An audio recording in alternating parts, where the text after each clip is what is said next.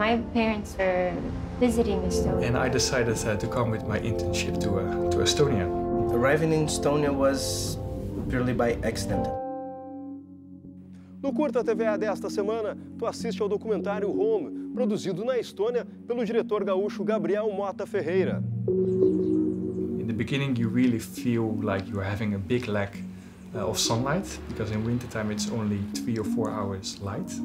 I enjoy at least to be outside, and I enjoy to be in nature. A place where I'm learning new things. I'm meeting people from different places that I never expected to meet before. Every day I've been here, I have had some great moments every day.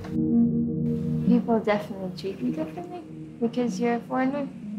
I don't know, they treat you differently. Curta TVE, nesta segunda, à meia-noite.